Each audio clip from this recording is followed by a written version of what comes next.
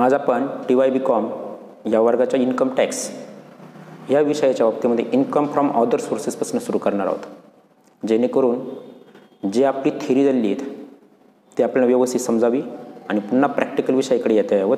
जो शेवटचा प्रश्न आपल्याला 16 मार्कांचा टोटल इन्कम आणि टॅक्स लायबिलिटी कॅल्क्युलेट करणे याच्या बाबतीत आहे. गव्हर्नमेंट एक्झाम घेऊ अथवा न घेऊ, पण आपल्याला ह्या वर्षी जसं इम्पॉर्टंट आहे तसं पुढे गेल्यानंतर एमकॉमला पण इम्पॉर्टंट आहेत. जरी आज जरी परीक्षा तुमच्या कॅन्सल झाल्या तरी ते तुम्हाला एमकॉमला मात्र कामात येईलच, या दृष्टीने आपण ते बघतो आहोत. आपण इन्कम फ्रॉम अदर सोर्सेसमध्ये नक्की इन्कम फ्रॉम अदर सोर्सेस काय आहेत इथून सुरुवात करतो आहेत. मग इन्कम फ्रॉम अदर सोर्सेस जेव्हा आपण म्हणतो अर्थातच ते इन्कम आहेत, यात काहीच वाद नाही. पण ती इन्कम कसं आहे तर असं इन्कम की जे salary income, house property income, income from business and profession, capital gain ह्या हेडच्या अंडर कवर होत नाही. आणि असं इन्कम जे सेक्शन 10च्या अंडर टॅक्स फ्री नाही. मग जे काही इन्कम आहेत हे सेक्शन 56(1)च्या अंडर टॅक्सेबल होतं. असं जे काही इन्कम आहे त्याला म्हटलं जातं इन्कम फ्रॉम अदर सोर्सेस. आता हे जे काही इन्कम आहे त्याच्यामध्ये नक्की येतं कोणतं इन्कम बघूयात. याच्यामध्ये पहिलं आहेत डिव्हिडंड. मग डिव्हिडंड कोण डिक्लेअर करतं तर डिव्हिडंड डिक्लेअर करतं कंपनी, कुठलीही कंपनी जी पब्लिक लिमिटेड असेल. मग अशी जी काही कंपनीज आहेत या कंपनीचे खास करून आपल्याकडे 2 टाईप्स होतात. एक डोमेस्टिक कंपनी. मग डोमेस्टिक कंपनी म्हणजे कोणती की जी आपल्या देशामध्ये स्थापन झाली आहेत आणि जिचं मॅनेजमेंट हे पण भारतामधनं म्हणजे आपल्या देशातनंच चालतं, ती डोमेस्टिक कंपनी. मग डोमेस्टिक कंपनी म्हणजे काय की तिलाच दुसरं नाव आहेत ते म्हणजे फॉरेन कंपनी, जी दुसऱ्या देशात स्थापन झालीत आणि तिचं मॅनेजमेंटही दुसऱ्या देशातनं चालतं. अशी कंपनी म्हणजे फॉरेन कंपनी. आता हे जे काही आहेत यामध्ये मग डोमेस्टिक कंपनीकडनं मिळालेला डिव्हिडंड हा फुल्ली टॅक्स फ्री आहेत. म्हणजे आपण असंही म्हणू शकतो की डोमेस्टिक कंपनीकडनं मिळालेला डिव्हिडंड हा इन्कम फ्रॉम अदर सोर्सेस किंवा इन्कम टॅक्समध्ये कवर होत नाही, तो टॅक्सेबल नाही, ज्याच्यावरती टॅक्स चार्ज केला जाणार नाही. का बरं?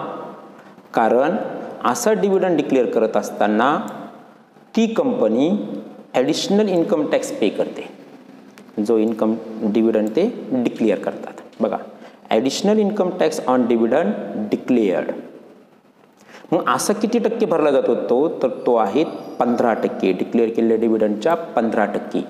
आणि त्या 15% टॅक्सवरती 5% सरचार्ज आणि 4% एज्युकेशन सेस पे करते. म्हणून रिसिपंटच्या म्हणजे शेअरहोल्डरच्या हातामध्ये येत असताना त्या डिव्हिडंडवरती कुठल्याही प्रकारचा टॅक्स येत नाही. मग नॉन डोमेस्टिक कंपनीच्या बाबतीमध्ये, नॉन डोमेस्टिक कंपनी म्हणजे आपण बघितलंच आहेत, पण असा जो डिव्हिडंड आहे नॉन डोमेस्टिककडनं मिळणारा हा मात्र फुल्ली टॅक्सेबल आहे. ह्या डिव्हिडंडमधनं फक्त रिजनेबल एक्सपेन्सेस, मग ते कोणते तर पे केलं जाणारं कमिशन किंवा कलेक्शन करण्यासाठी पे केलं जाणारं रेम्युनरेशन, असेच एक्सपेन्सेस फक्त त्यातनं वजावट घेता येईल किंवा डिडक्ट केले जातील आणि राहिलेल्या डिव्हिडंडवरती टॅक्स पे करावा लागेल रिसिपंटला. मग आता प्रश्न असा आहे की डिव्हिडंड पे करण्यासाठी किंवा डिव्हिडंड रिसिप्ट करण्यासाठी मिळवण्यासाठी आपल्याला कमिशन कसं पे करावं लागतं तर आपण याची स्टँडिंग ऑर्डर जर आपल्या बँकेला दिलेली असेल तर बँक आपल्या खात्यावरती बँक चार्जेस टाकते किंवा काही कमिशन टाकते, कलेक्शन कमिशन. असं कमिशनचं आपल्याला वजावट घेता येईल. दुसरं जे काही इन्कम आहेत ते आहेत winning from lotteries, horse race, gambling and betting. आता गॅम्बलिंग आणि बेटिंग हे आपल्याला माहिती आहे की इलिगल आहेत, मात्र इन्कम टॅक्समध्ये असा भेदभाव होत नाही. इथं फक्त 2 प्रकारचे इन्कम, ज्याच्यावरती टॅक्स भरला ते लिगल इन्कम आणि ज्याच्यावरती टॅक्स भरला नाही ते ब्लॅक इन्कम. म्हणजे व्हाईट आणि ब्लॅक हे 2च प्रकार केले जातात. व्हाईट म्हणजे ज्याच्यावरती टॅक्स भरला, ब्लॅक म्हणजे ज्याच्यावरती टॅक्स भरला नाही.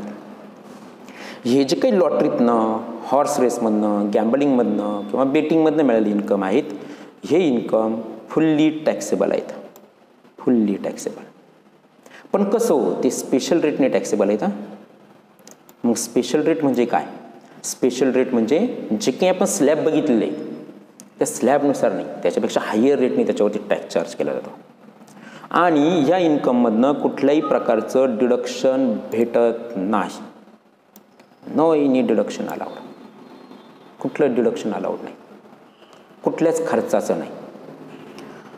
जर समजा हे लॉटरीज, हॉर्स रेस, गॅम्बलिंग किंवा बेटिंग हे जर त्यांचा बिझनेस असेल, आता गॅम्बलिंग आणि बेटिंग ह्या तर काही बिझनेस होऊ शकत नाही, पण एखाद्या व्यक्तीने आपल्याकडे घोडे पाळलेले असतील आणि तो त्याचा बिझनेस असेल, तो मेंटेन करत असेल, तर अशाच वेळेस फक्त त्याच्यावरती होणारा एक्सपेन्सेस त्याला अलाउड होईल, त्याचंच फक्त तो डिडक्शन घेऊ शकेल.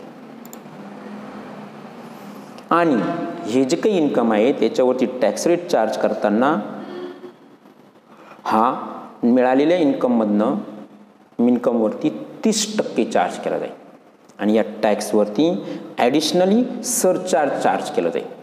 आणि या दोघांवरती एज्युकेशन सेस 4% चार्ज केला जाईल.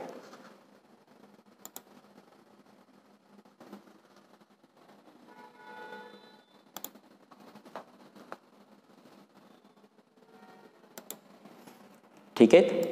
मग पुढे तिसरं जे काही इन्कम आहेत ते आहेत rental income from machinery, plant, furniture with और विदाउट बिल्डिंग. आता रेंटलवरती आपली प्रॉपर्टी देणं हे आपण इन्कम फ्रॉम हाऊस प्रॉपर्टीमध्ये बघितलं होतं, कारण आपण जेव्हा बिल्डिंगचा विचार करतो त्यावेळी इन्कम फ्रॉम हाऊस प्रॉपर्टी म्हटलं जातं. परंतु तो त्याचा बिझनेस नाही, ते बघा इथे क्लिअर कट आहेत, तो त्याचा बिझनेस नाही.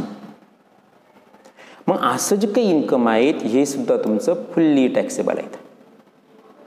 मग ह्या इन्कममध्ये तुम्ही जे काही बिल्डिंग असेल, प्लांट असेल, मशिनरी असेल, फर्निचर असेल, याचा मेंटेनन्स ठेवण्यासाठी त्याच्यावरती डेप्रिशिएशनही चार्ज केलं जाईल, त्याचा रिपेरिंगचा वगैरे पण खर्च येईल. याच्यासाठी तुम्हाला मिळालेल्या इन्कमच्या 50% डिडक्शन घेता येईल आणि उरलेलं 50% इन्कम तुमचं टॅक्सेबल होईल.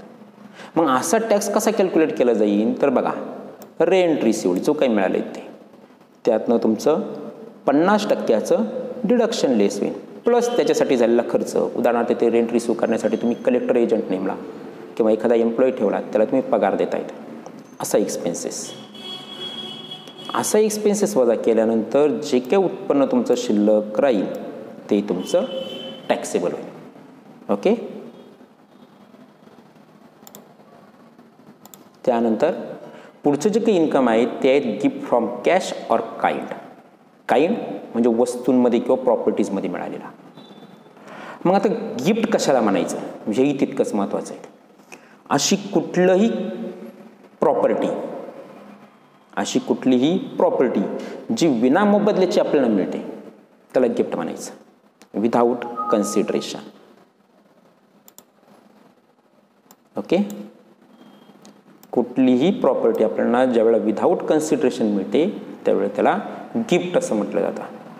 आणि असं मिळालेलं गिफ्ट ज्याला मिळतं त्याच्या हातामध्ये ते टॅक्सेबल होत असतं, taxable in the hand of रिसिपंट. मग आता हे जे काही गिफ्ट आहे त्याच्या एकूण 5 कॅटेगरीज केलेल्या आहेत. किती कॅटेगरीज आहेत? 5. कुठल्या कुठल्या बघूयात. नंबर 1, गिफ्ट इन कॅश और बाय चेक और बाय ड्राफ्ट.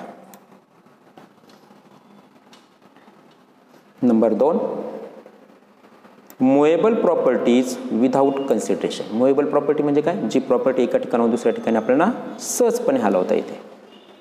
त्या मुएबल प्रॉपर्टीज विथ कन्सिडरेशन. पहिलं बघितलं आपण विदाऊट कन्सिडरेशन, नंतर बघितली विथ कन्सिडरेशन.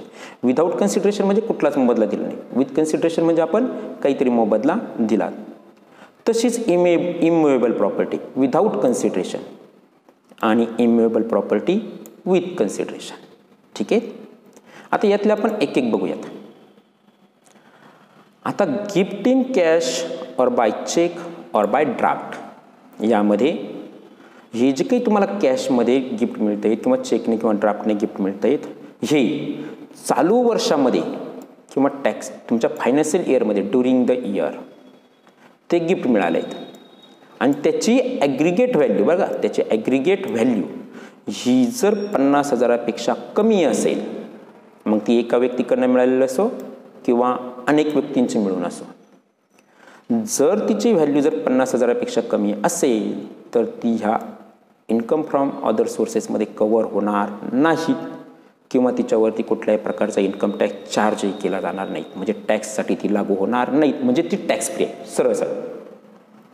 मात्र जर अशी ॲग्रिगेट व्हॅल्यू जर 50,000पेक्षा जास्त जर होत असेल, वर्षभरात एका व्यक्तीकडनं किंवा अनेक व्यक्तींकडनं मिळालेली गिफ्टची रक्कम, रोख मिळालेल्या गिफ्टची रक्कम जर 50,000पेक्षा जास्त जर होत असेल तर पहिल्या रुपयापासून तर जिथपर्यंत ते गिफ्ट मिळाले, उदाहरणार्थ 60,000 रुपयांचं गिफ्ट मिळालं तर पूर्ण 60,000 रुपये त्याचे पूर्णपणे टॅक्सेबल होते, सर्व रकमेवरती त्याला टॅक्स भरावा लागेल.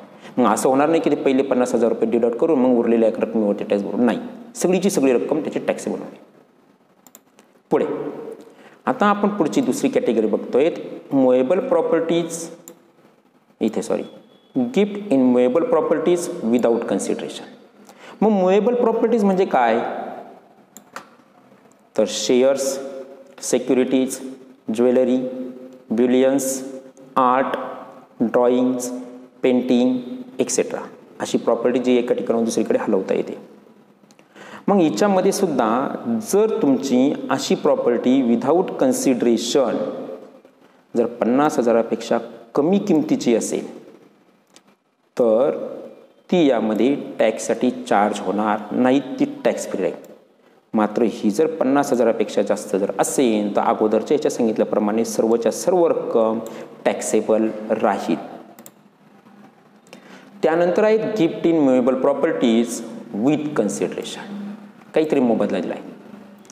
मग सगळ्यात पहिले ज्यावेळेला मुएबल प्रॉपर्टीज विथ कन्सिडरेशन आपल्याला गिफ्ट मिळते त्यावेळेला म्हणजे काहीतरी मोबदला आपण तिचा दिला आहे असं जर असेल तर पहिल्यांदा तिचं फेअर मार्केट व्हॅल्यू कॅल्क्युलेट केलं जाईल.